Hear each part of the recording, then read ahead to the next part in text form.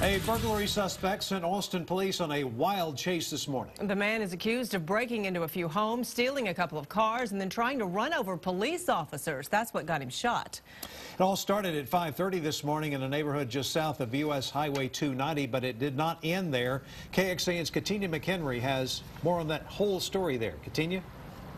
Robert, Leslie, good evening. It is now safe to return home. We are in the Oak Creek Park subdivision, just a couple of blocks from Bowie High School. The suspect, 24-year-old Todd Zurovitz, is in jail, but right now, police crime tape is still up, as you can see, and there are a few officers still on the scene with APD right now. They're still processing the scene. Lots of shots were fired during this incident, and there is still, at this point, no reason why this happened.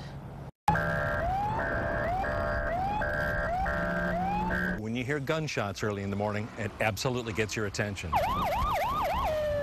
It happened as the neighborhood was getting ready for Monday. This was a criminal episode involving several different incidents involving the same suspect. 24-year-old Todd Zurovitz had a busy morning.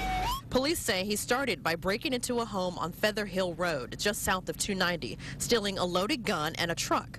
Police chased him into Mark Adams's neighborhood off Slaughter. Heard some gunshots this morning. Sounded like a pop gun, must have been a pistol. Zurovitz crashed here on Sawmill and then stole another car out of someone's driveway. The driver appeared to be in the process of surrendering and then gassed the vehicle in a rapid fashion toward the officers, and they fired shots. The suspect was hit at least twice in the arm. He kept going, though, crashing again.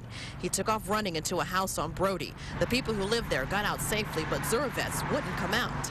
In the meantime, the neighborhood and nearby Bowie High School went on lockdown. Oh, my daughter is there, and so she sent me a text message that people were basically screaming in the hallways, get into the classrooms, get into the classrooms. Yeah. And then some of the suspect's family members showed up. This is David Wayne Zurovitz, claiming to be the suspect's dad.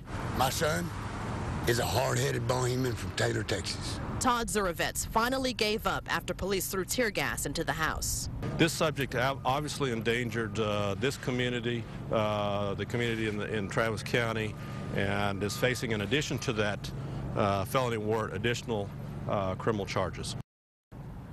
Well, those criminal charges that Zurovitz is now facing is a parole violation and also evading arrest, which right now has a $20,000 bond. There could be more charges, though, as police continue to investigate this wild incident.